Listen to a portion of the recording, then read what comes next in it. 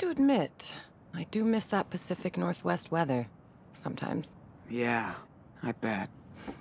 You've been here over a month now. What do you think of our little oasis?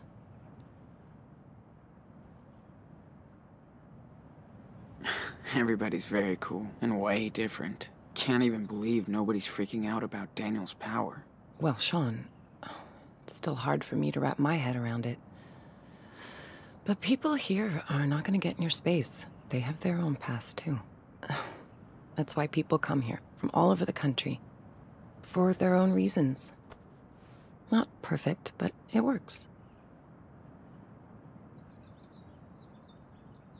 It is so peaceful out here.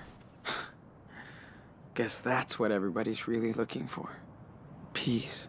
You're probably right. Yes, I still feel like we're really privileged out here. There's bad shit going on in this desert. Yeah. I don't think you can ever really get away from everything. You can't escape reality. Even here.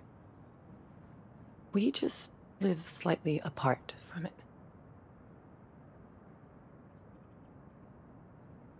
So... how did you end up here? This place is not on the map. Like most of us, I was first brought here by someone, Maggie. After I failed to make it in New York, I was lucky enough to meet her down in Florida. She's had a tough life. This place was her getaway. She's long gone now, but her name is still written all over this place. Well, thanks for bringing us here. Oh, Sean.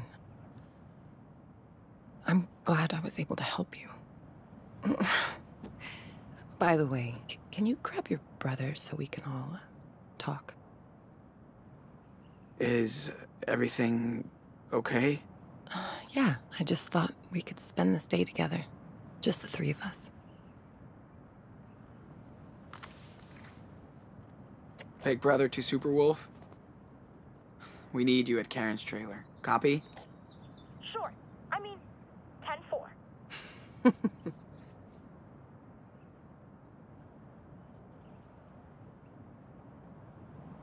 Hola.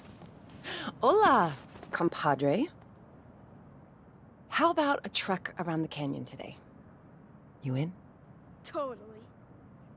Let's pack then.